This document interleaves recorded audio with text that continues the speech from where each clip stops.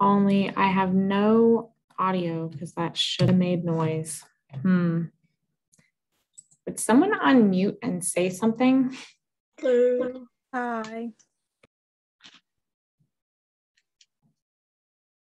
Okay, got my audio working. Good deal. Okay, so today we're going to be talking about absolute value. And I know that this is something that people have seen before, or it's probably something people have seen before.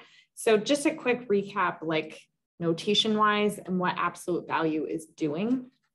So if I write absolute value, a notation for it is that we use vertical bars. So if I write absolute value of 3, we put vertical bars on either side of the 3. Now what absolute value does is it's going to take, sometimes we call it the magnitude of the number, but if I take the absolute value of a positive number, it doesn't do anything to it. If I take the absolute value of -5, we define that to be a +5. Because what absolute value is doing is it's taking whatever's inside and we're saying if we ignore the sign on it, what is the magnitude of that number? So the magnitude of this number is 5. If I take the absolute value of 0, that's 0. So the thing you want to remember is that when you take the absolute value of a negative number, it's effectively changing the sign to make it positive. So that's kind of what's going on when we are talking numbers. So if I write something like absolute value of x is equal to 5, and I want to solve that, well, this is telling me that I'm just going to cover up this for a second. Whatever is inside of that absolute value could have been equal to 5, or it could have been equal to -5, because either way, the answer that I would get is 5. So this is the same as saying that x could be equal to 5, or x could be equal to -5.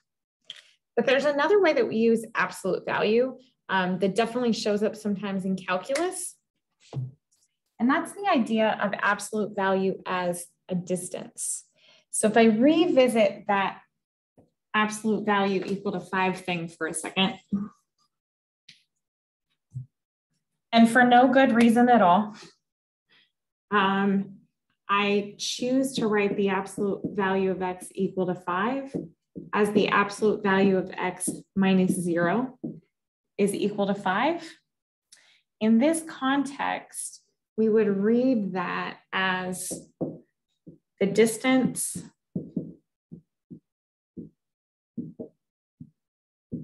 between x and 0 is equal to 5.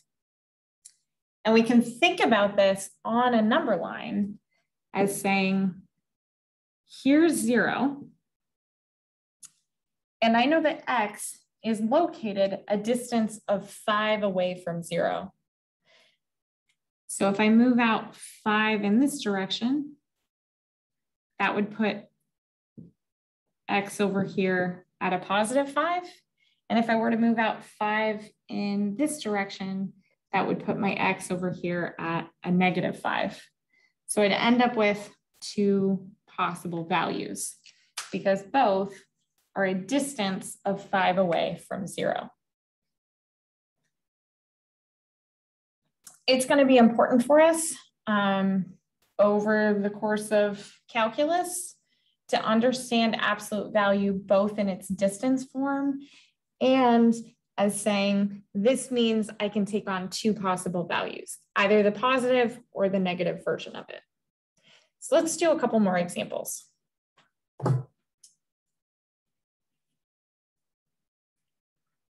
And I'm going to do one more example before I get into the ones that are actually listed on the guided notes, because I just want to get one more in this sort of distance form. So if I wrote something like x minus 3 absolute value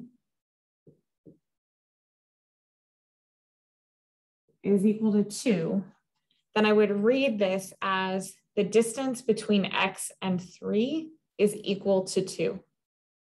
And if I put that on a number line, here's 3, and now the distance from 3 needs to be equal to 2, and that's telling us where x is. So I can go out in either direction. I can go 2 in this direction, and that would put me at x equals 5. And I could go in 2 in this direction, and that would put me at x equals 1. And those are my 2 answers. Or if I think about it not in terms of distance, and I just think, well, notation-wise, whatever's inside of that absolute value could have been a positive 2, or it could have been a negative 2. So I can solve this by saying x minus 3 is equal to positive 2, or x minus 3 is equal to negative 2. Solving each of those out, this top one, I can add 3 to both sides, get x equals 5. And down here, if I add 3 to both sides, I'm going to get x equals 1. We'll get the same answer either way. And most of the time, this is probably the fastest way to just show our work, get to an answer. But I think sometimes for me visually, it helps to also have this idea in the background of what's happening as a distance. Now I'm going to launch into the guided notes.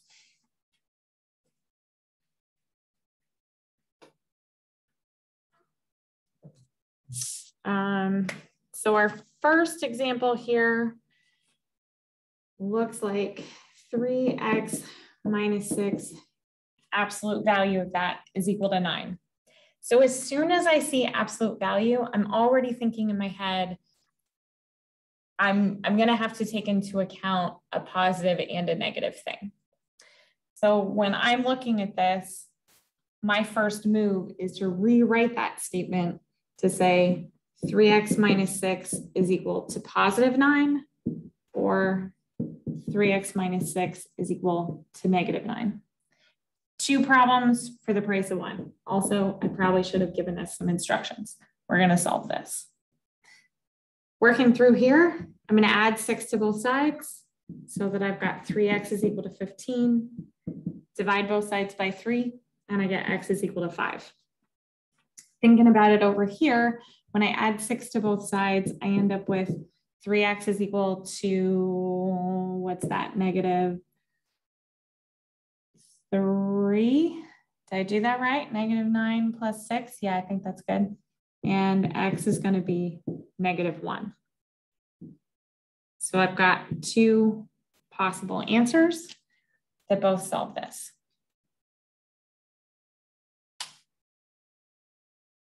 How come on the first example you gave, you had to do like the x minus 3 equals 2, and for this one you can just get the x directly?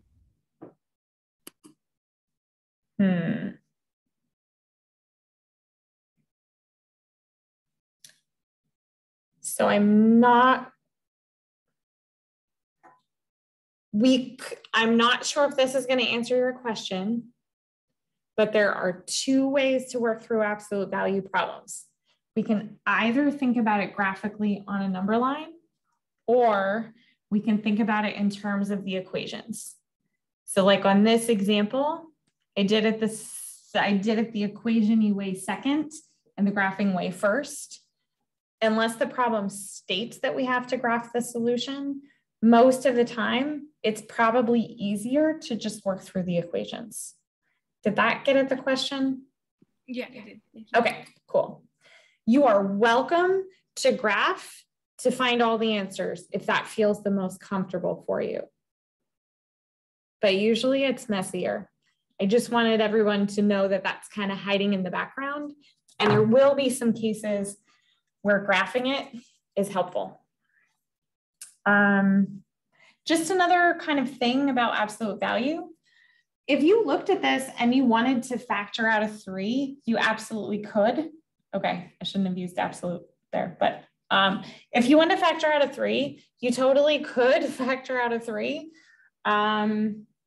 Just for consistency, I most of the time prefer to think about it as soon as I've got that absolute value, I want to be breaking this up and considering a positive and a negative.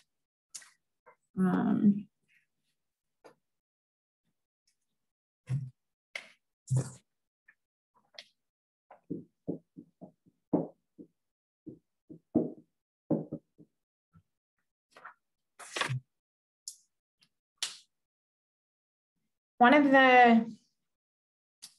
a common mistake that can happen when folks are working through these absolute value problems is to see an absolute value somewhere and immediately jump into, I've got a plus and minus something. The thing is, this is kind of like when we were solving equations with radicals, where we want to get the radical part by itself first and push everything to the other side of the equation before we proceed. We're going to want to do the same thing with absolute value. So before I do anything else, I want to get this absolute value block by itself, which would mean subtracting 2 from both sides. Once I'm here, now I know that if I were to cover this piece up, whatever's inside of the absolute value is either equal to +1 or it's equal to -1.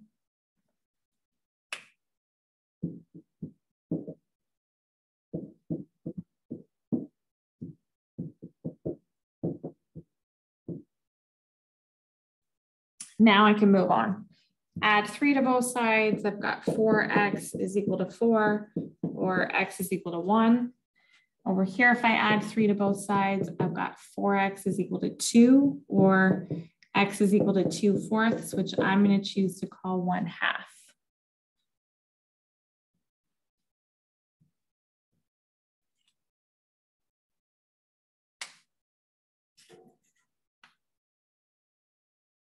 Good times. I'm going to erase more stuff.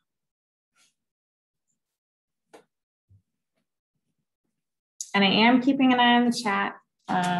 Feel free to ask me questions, unmute yourself, slow me down. So on my next one here, I've got 7a minus 1 plus 3 is equal to 1. I've got an absolute value. So before I go about solving and kind of splitting out the positive negative thing, I want to make sure that I get the absolute value part by itself first.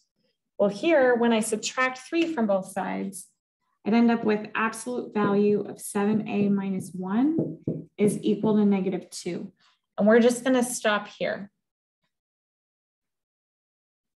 Absolute value takes whatever the sign is of what's inside of it and forces it to be a positive number. So the absolute value of this cannot be equal to -2. There is no solution.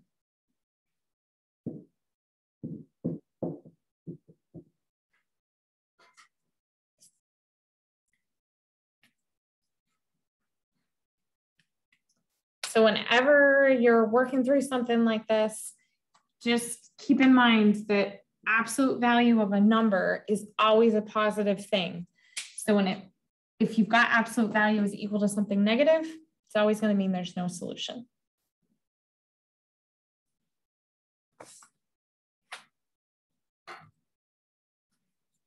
Now we get into the fun stuff.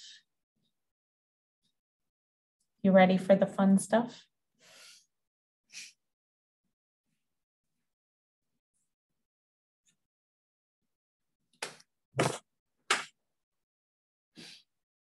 This is a terrible first example of this. I don't know why I chose it this way.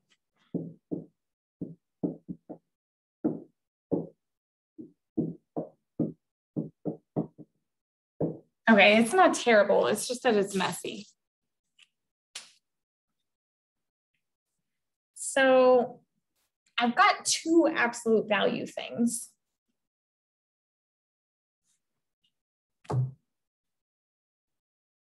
So what I really know, I cover them both up, is that whatever is inside has to be like the same number, but they could have opposite signs. So where we're going to proceed from this, if we have two absolute value pieces,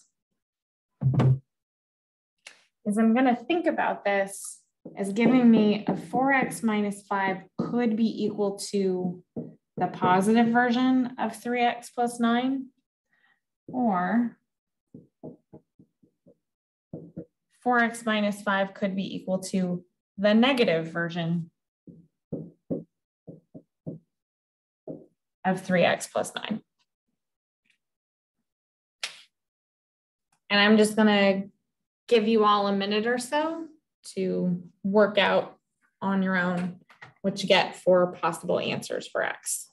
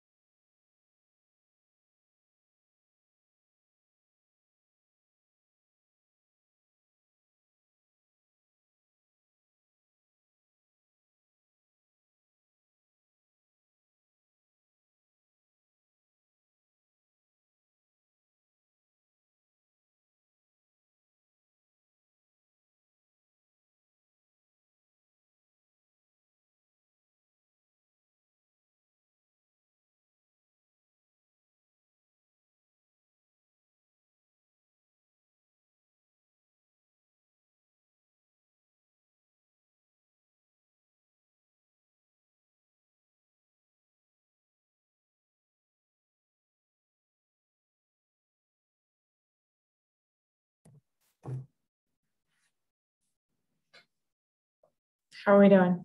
We got some answers? So if I deal with this one first, doesn't really matter what side we put the x's on, but I'm going to choose to put them on the side that makes them positive. So I'm going to subtract 3x from both sides. So I would end up with 4x. That means I'm going to add 5 to both sides. So I would get 4x is equal to 14, and x would be 14 over 4. We could totally stop here, but if you wanted to simplify that, that 14 is 7 times 2, and since 4 is 2 times 2, that would make that equal to 7 halves. Now let's check the other one. First thing I'm going to do is distribute in the minus. So that's going to look like 4x minus 5 is equal to negative 3x minus 9. Again, I'm going to move my x's to whatever side. It's going to make them have a positive coefficient. So if I add 3x to both sides, I'd have 7x. And if I add 5 to both sides, I'd end up with negative 4. So I'm going to get x is equal to negative 4/7. There is a hand up, so let me take a question. Yeah. I think for the first one, it was supposed to be minus 3x. So it'd be 4x minus 3x. Oh, yeah. Okay. Good call. Let's rewind. I don't know why I just wrote 4x. It's like I just pretended we were doing nothing with the 3x, I think. So let's subtract 3x and end up with an x over here. And when I add the 5, I just get 14. Cool. That number's nicer. Now, similar to when we're dealing with radicals, we want to make sure to take a moment to check to see if both of these really work as solutions. So I'm going to take that x equals 14 and plug it in on both sides.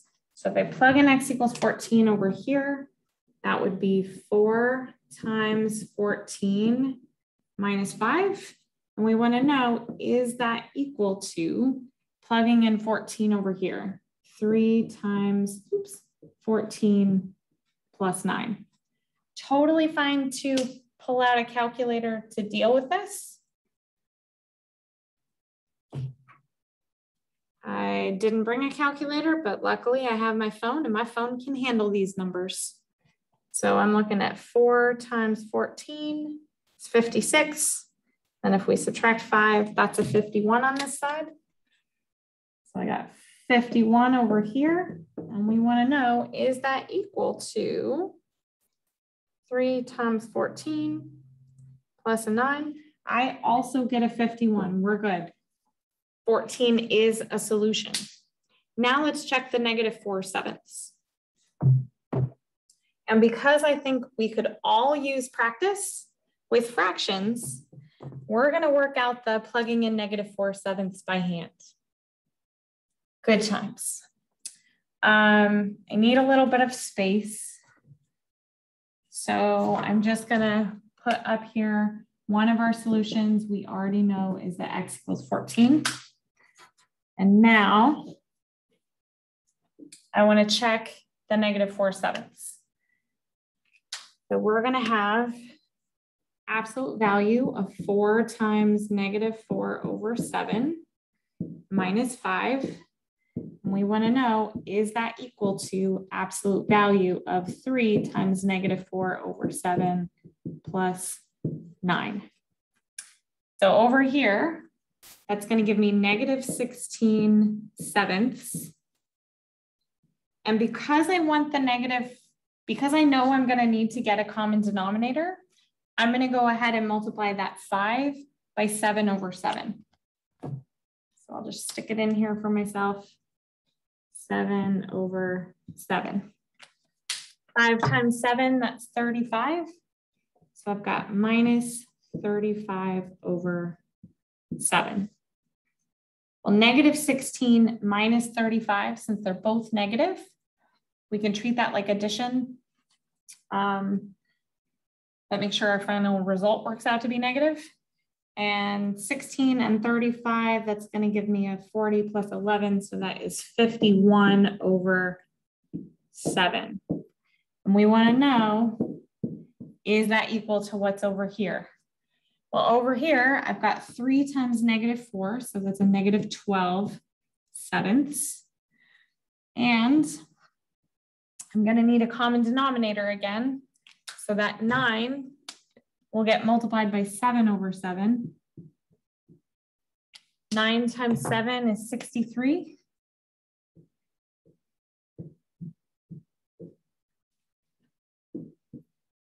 So I can treat this like 63 minus 12, and I'm going to get 51/7.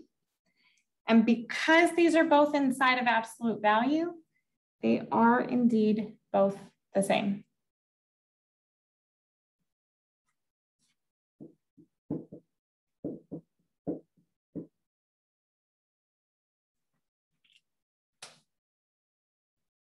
Good times.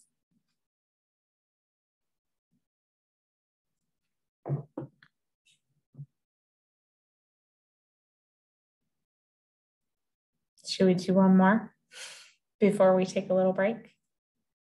Actually, you know what I'm going to do? So just because I think it is helpful to be able to check your work when, you know, maybe it's midnight and you're studying on your own and you don't have anyone to phone a friend and see what they did. Just another tool that you should have in your toolkit is some way to find solutions to this thing. And one of the ways that I would suggest is an easy tool we've got on the internet is Desmos. Why do I think it's easy? I just think it's friendly. There are lots of other like algebra equation-y solver things, but Desmos is pretty friendly and it's always a good idea to be able to connect doing things like this to what it might look like graphically. So what I'm going to share my screen and pull up Desmos. You're welcome to play along if you want. But in Desmos, what I'm going to do is pretend that each of these equations is really like a graph. And what we've done by setting them equal to each other is this is equivalent to finding the intersection points of two functions. So I'm going to type these in, and in Desmos, you can type in ABS for absolute value. So I'm going to do ABS of 4x minus 5. And you'll notice the graphs of absolute values kind of look like these. And I've got y equals absolute value of 3x plus 9. And just from graphing it right there, it doesn't look like we're seeing solutions. But if we scroll way out, we can see that there are a couple of places where these graphs intersect. So one of them looks like it's way out here. Where? Oh, that's right, at 14, 51. That's the same x value that we got before, and the 51 is what we got when we plugged that x in. So that matches the work that we did by hand. Desmos kind of already looks for points that it thinks you might be interested in. So if you notice, it's showing me 4 gray dots. It's showing me dots specifically on the red graph because that's the one that I have highlighted right now. If I switch and click on the blue graph, it switches and shows me dots on the blue graph. It's already going to look for things like intersection points, maximums, minimums, and the x and y intercepts. So if it's a gray dot and you click on it, it's going to tell you what the point is. So I'm going to scroll back in a little bit to figure out which of those gray dots, was my intersection point. And there it is right there. Now notice Desmos didn't give me that as a nice fraction like we wanted. So you could pull out the calculator and check, well, is -4/7 the same as -0.571? What I'm going to do, because I've already got Desmos open, is I'm just going to add a third graph that says x equals -4/7. And yep, it is perfectly on that intersection point right there.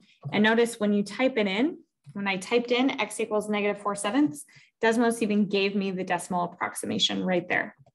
So we are totally on track. We got the right answers. I'm going to stop sharing my screen. But it's a good way. It's a good way to be able to check things if you are not sure, if you're not feeling super confident about your answers. It's a good way to check things if nobody else is around.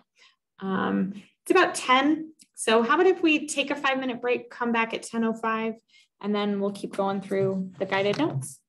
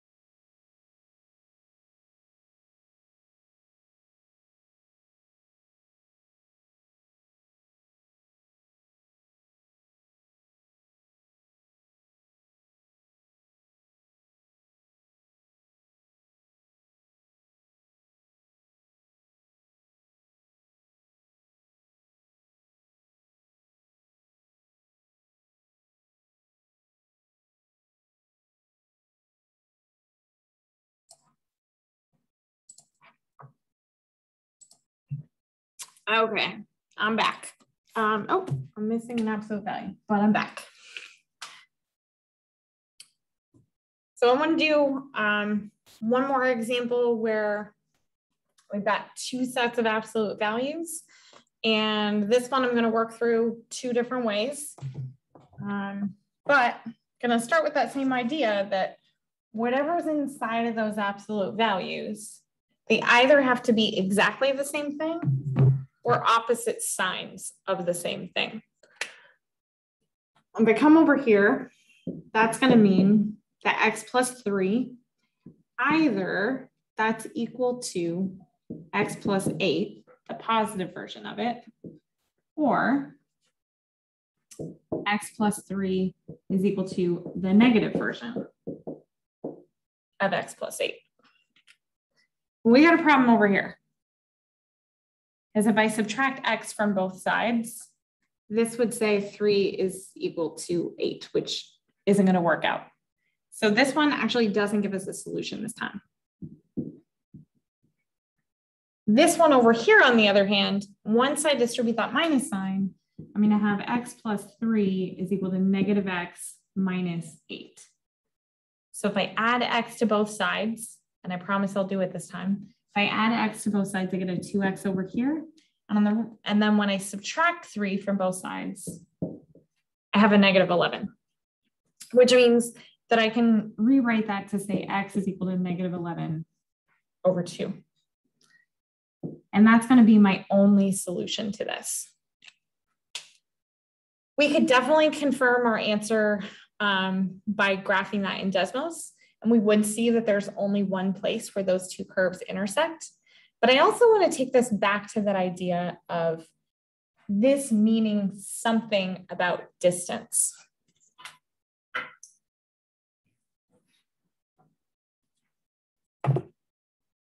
So to step back just a little bit in terms of distance, if I had two numbers on the number line, so let's say that this was 4 and this was 9, and I wanted to find the distance between them. Yeah, I know it's 5, but if I wanted to find the distance between them, what arithmetic would you do to actually get the 5? You can type it in the chat.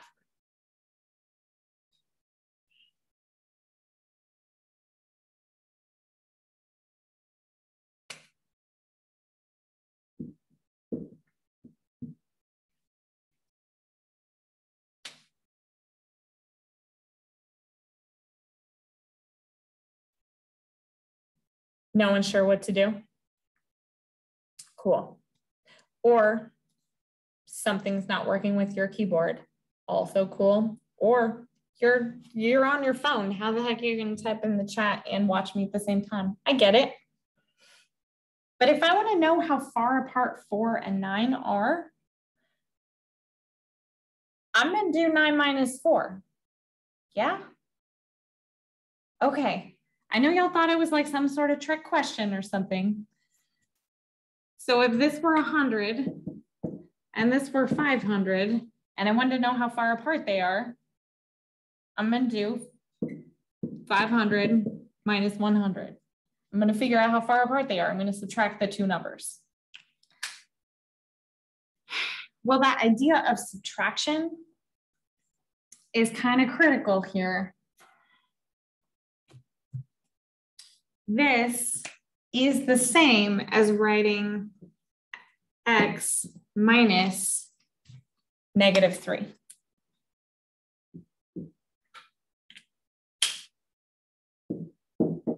And this one is the same as writing x minus negative 8. And I bring that up to continue my theme of there are a lot of equivalent expressions for things. And one of the sort of talents that you can cultivate is recognizing different versions of the same thing algebraically, because there are definitely going to be times where it's more useful to think about that x plus 3 as x minus negative 3, because this is telling me I have a distance between x and negative 3. Well, if I were to plot these things on a number line, and let me just make this another color, hopefully it'll show up.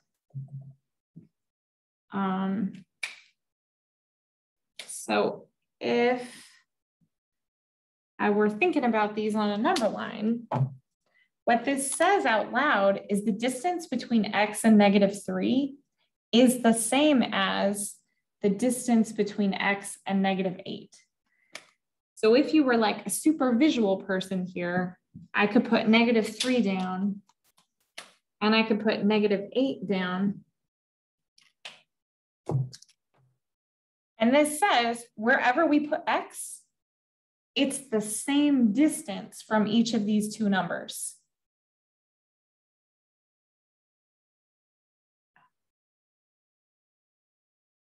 So I'm going to share my screen for a second. I just had this thought. It's probably dumb, but I just had this thought. And if you are brave enough to use the, let me go with this. If you're brave enough to use the annotate tools, here's my number line. I'm going to put on the, let's put on negative 8. Mark that on the number line. And put on negative 3. And mark that on the number line. And open up your annotate tools and use one of the stamps to tell me where x should go. If it's going to be the same distance from negative 3 as it is from negative 8. To get to the annotate tools up at the top of your screen, there's probably a drop-down thing that says video, something. And let me, let's see. And you can use a stamp or you can use the drawing tools. And I think it's going to hide the names of annotators so that everybody can freely put things on there and say nothing. I like the heart. Totally. We got a green bar. We got a star. Nicely done. So yeah, we're looking for the place that is in the x value that's going to be an equal distance between negative 8 and negative 3 is that number that's going to be right in the middle. So that's where x should live. Just because I'm bringing lots of different things together here, if I wanted to find the value that's right in the middle of negative 8 and negative 3, we call that the average. So I know that that x value is going to be the average of negative 8 and negative 3, which I would get by adding them together and dividing by 2. And guess what? That is the negative 11 over 2 that we just got.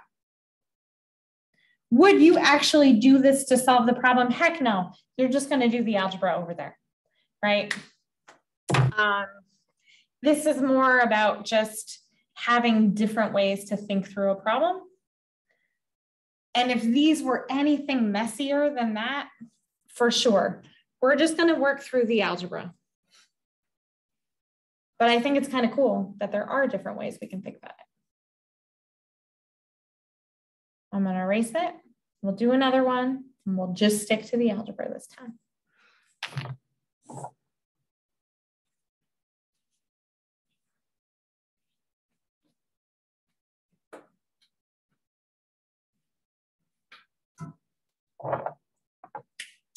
So the last example here on the guided notes for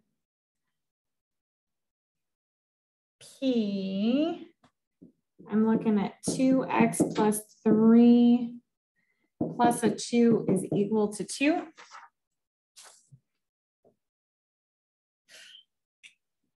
Back to kind of the first few that we were doing. I'm looking at an absolute value. I want to get that piece by itself first. So I've got 2x plus 3. We'll get that piece by itself first. If I subtract 2 from both sides, I get 0. Now there's nothing wrong with a 0. And also I know that it makes people nervous when they get a 0 somewhere, but there's nothing wrong with a 0 except when that 0 shows up in the denominator. Nothing wrong with the 0 here. We can kind of think about doing our thing where I take this and I set it equal to the positive version or the negative version, except that 0 doesn't have a positive self and negative self. 0 is just 0.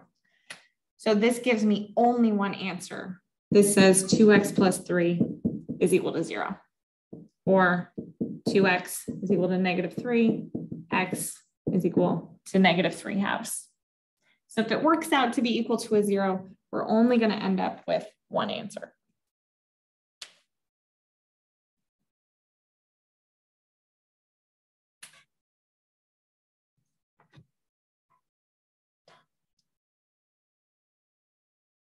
Okay. So I want to do a couple of things with our remaining time today. I want to get a few more examples of solving nonlinear inequalities.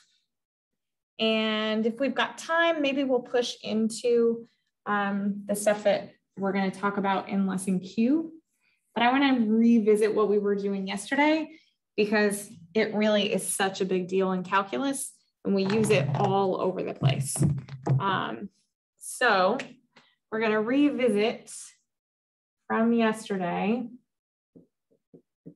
We're going to solve and write our answers in interval notation.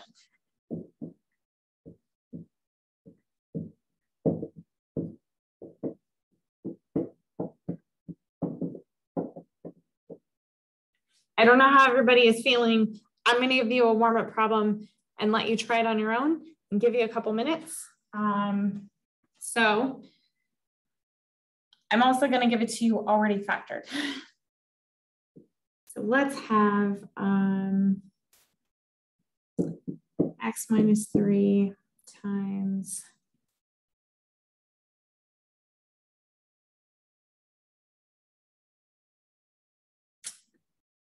eight minus 2x. And I want that to be less than or equal to 0. I've got x minus 3 times the quantity 8 minus 2x. And I want to know, where is that less than or equal to 0?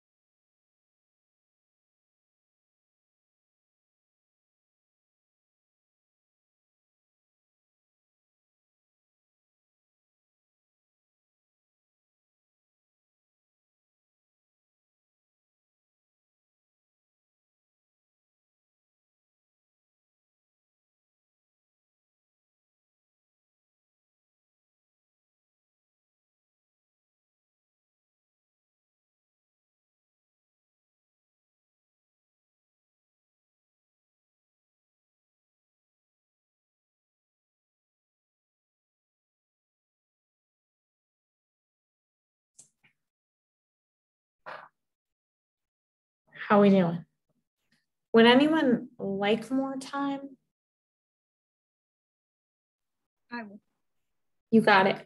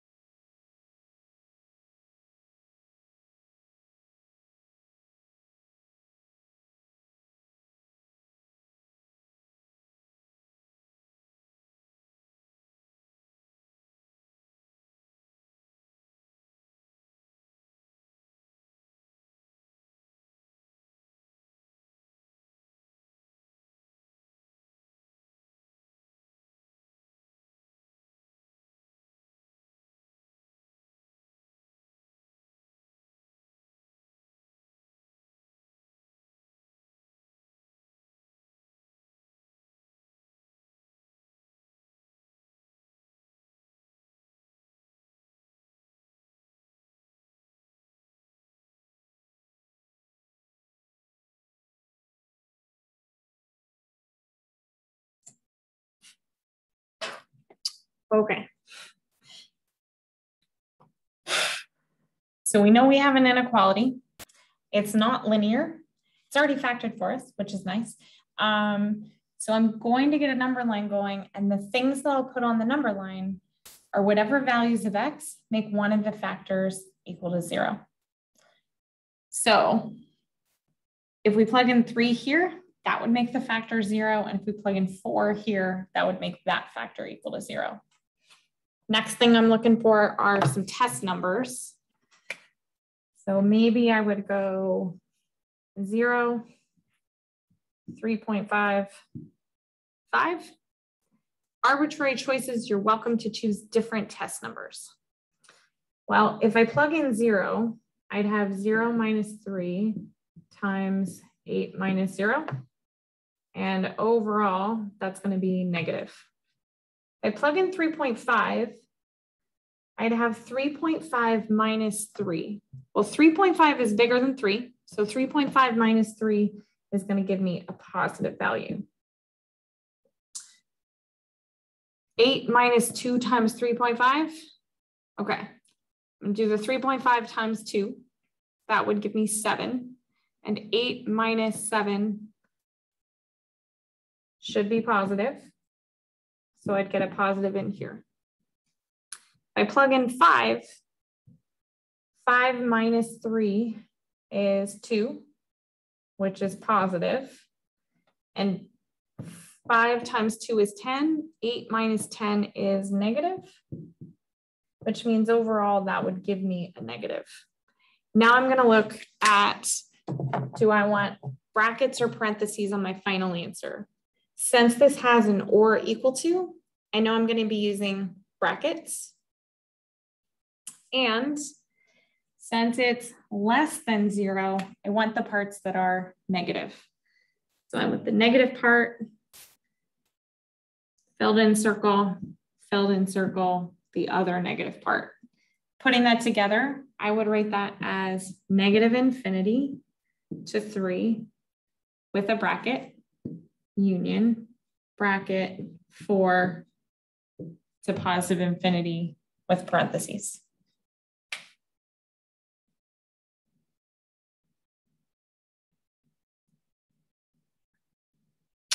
How are we feeling?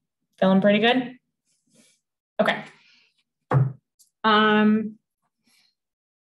Good times.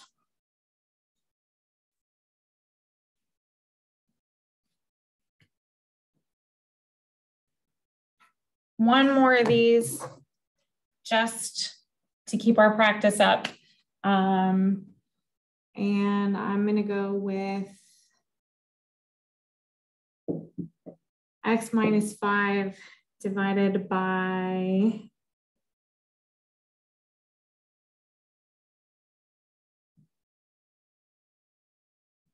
2x plus 1 times x minus 1. And I want this whole thing to be greater than or equal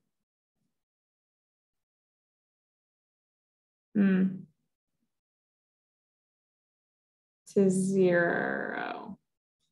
Sure, why not?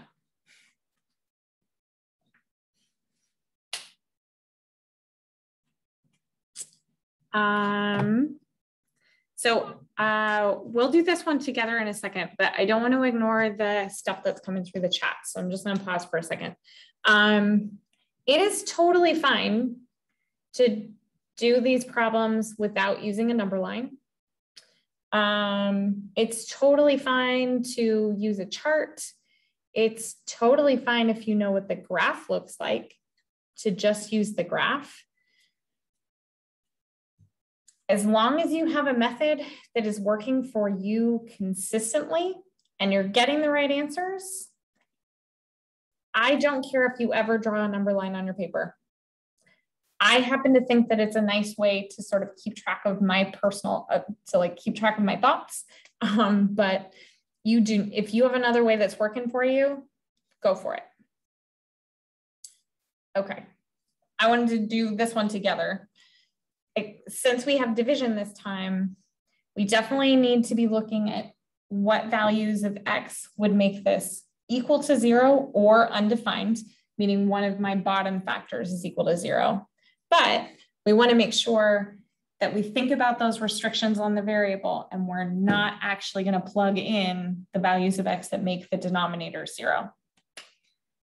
When I put this on a number line, that means that from the bottom, I'm looking at an x equal to -1, x equal to 1, x equal to 5 from the top.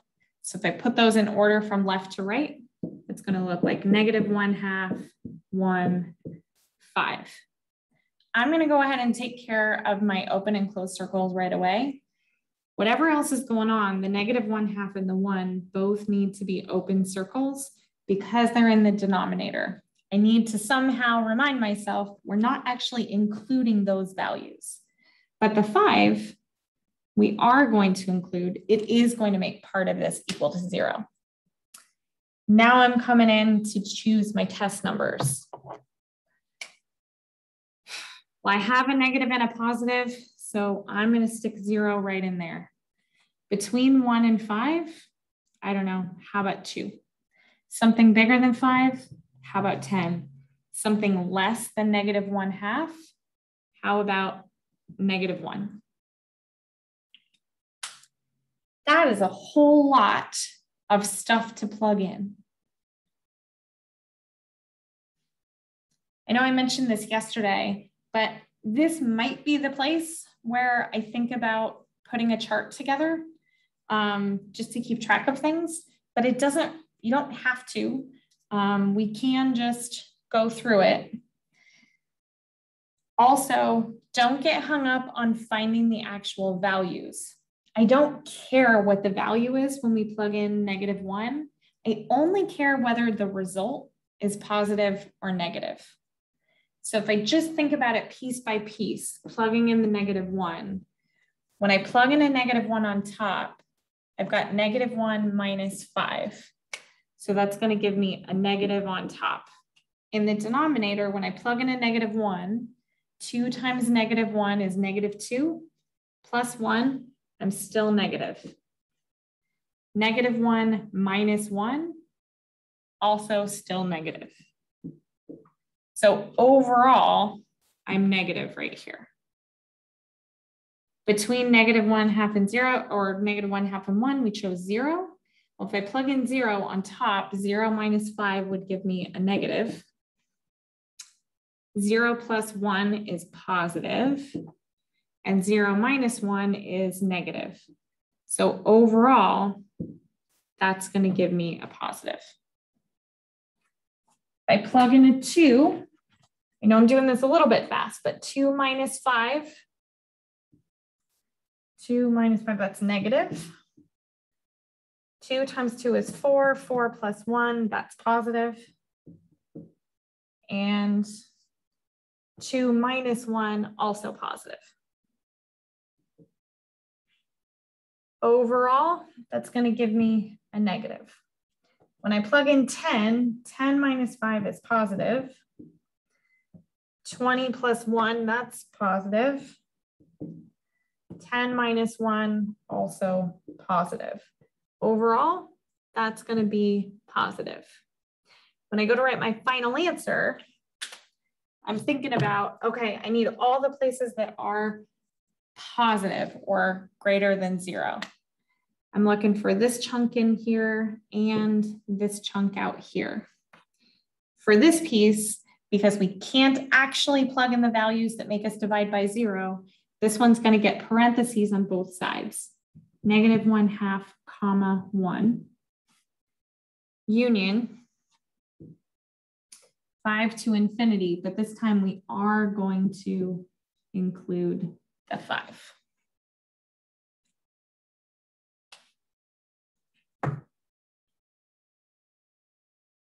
Good times.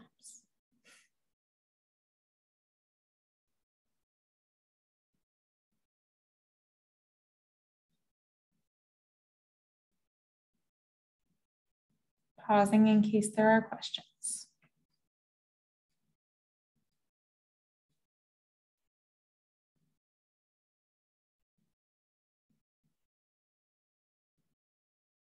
Okay. In that case, want to kind of get a jump start on lesson Q.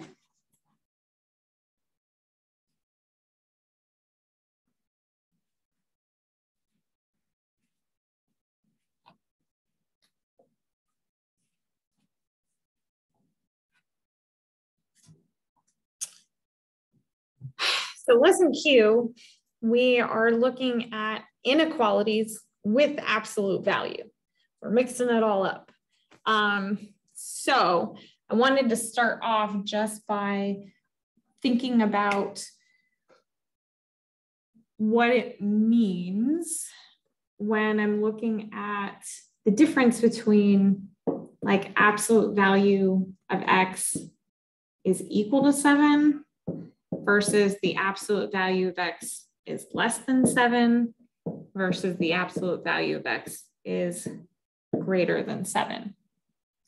In order to do this, I'm going to go back to that idea of distance and thinking about graphing it, and then we'll bring it back around to how do we actually do the algebra. Well, this says, because there isn't anything else with the X, I can think about this as saying the distance between X and 0 is equal to 7, or the distance between X and 0 is less than 7. And down here, the distance between X and 0 is greater than 7.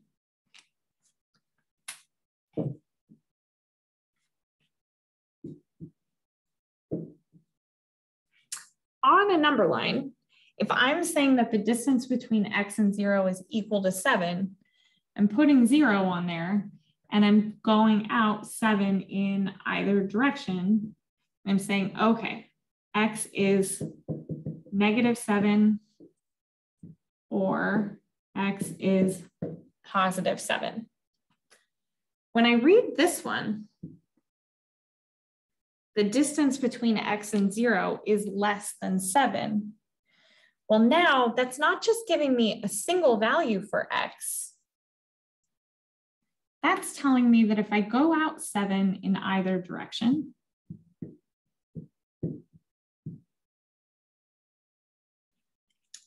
wherever X is, it's closer to 0 than those boundary edges of the distance of 7. So X can be anywhere in here. It can't actually be, it's not an or equal to. So I'm kind of thinking about this as soft edges or parentheses or open circles. But this is telling me that X is between -7 and 7, or in interval notation, -7 to +7.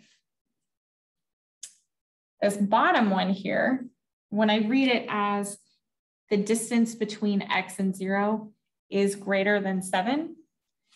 So again, I'm coming back to this 0. I'm going out 7 in either direction, but the distance X is further away from 0 than that, which means X is either out here or X is out there. Both of them, again, are going to have soft edges or parentheses because we don't have the or equal to piece. So when I've got that absolute value of X, or the distance is bigger than something, we're pushed out to the sides, which means we've got sort of two different paths to follow. Either X is less than -7, or X is greater than +7. So our key takeaway here is, in terms of how we're going to push through the algebra, is that if we've got if we have an inequality and we've got that absolute value piece by itself, if that absolute value piece is less than something, then we're going to be close in, right? We're going to be closer than, which is going to lead us to solving something that looks like this. And if I've got my absolute value piece by itself and it's greater than something, then I know that I'm on the edges. So I should be looking for two separate pieces. And we will actually solve inequalities and stuff tomorrow. I just wanted to give a little preview of where we're going.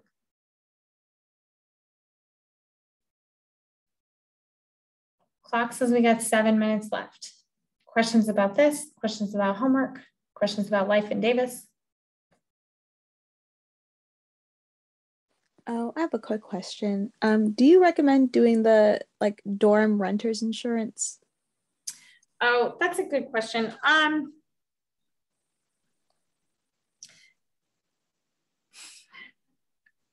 am not a worrier, but I'm a proponent of insurance for my car. And like the thing to think about insurance is it's really there if something catastrophic happened, right? So yeah, there's a little bit of you're hedging your bets about if something catastrophic happened.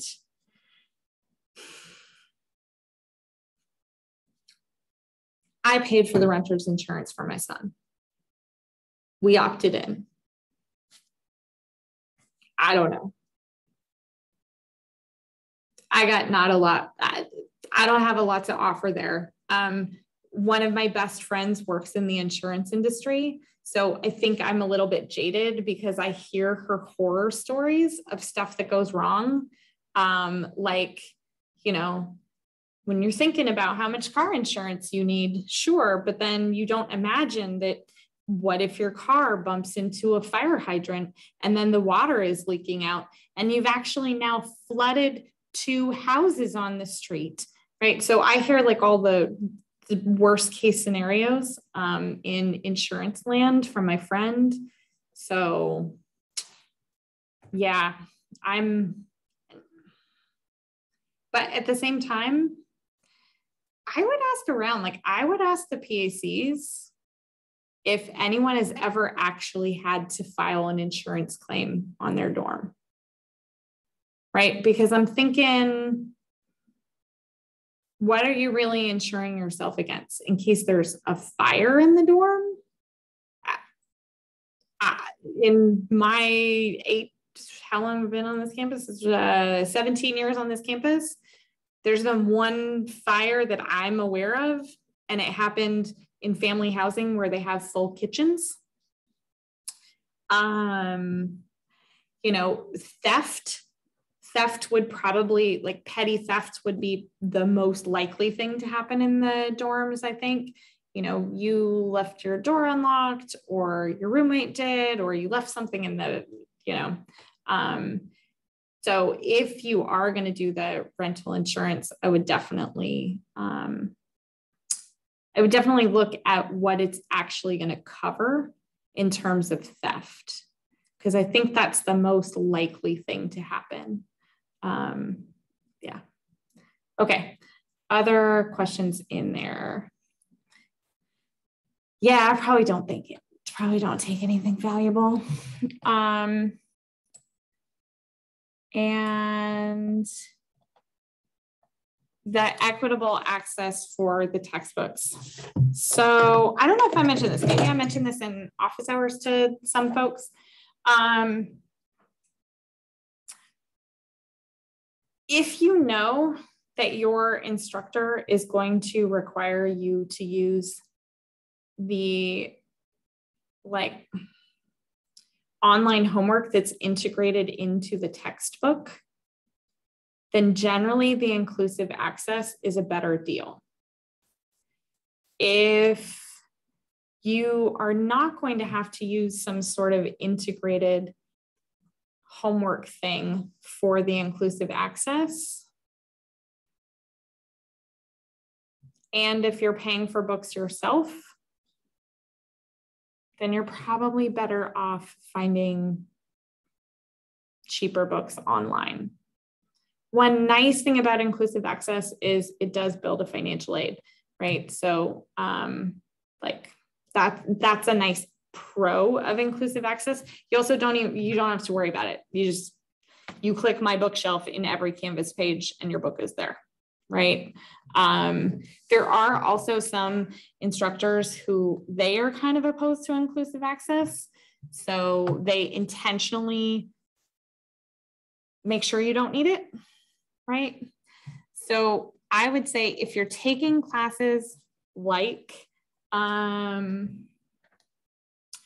if you're taking chemistry in the fall, not workload chem, but if you're taking chem 2A, then inclusive access is probably worth it. They will be using the integrated online homework package, and that textbook is not cheap. If you are taking biz in the fall, you might want to check, because some of the instructors use an actual textbook and some of them use a free textbook.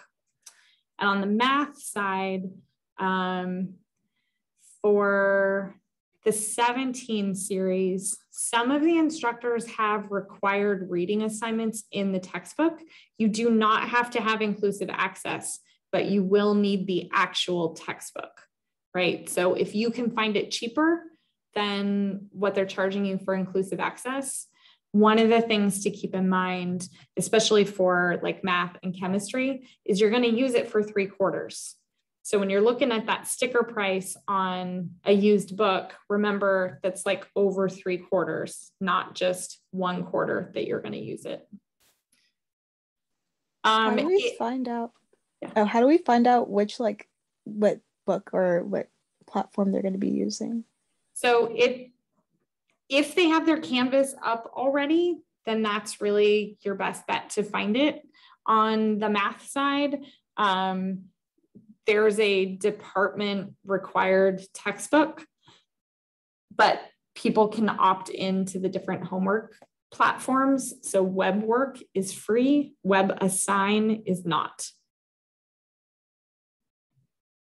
But everybody for chemistry uses the online homework. So, and they use it for the workload class too. So there's kind of no way around the online stuff for chemistry.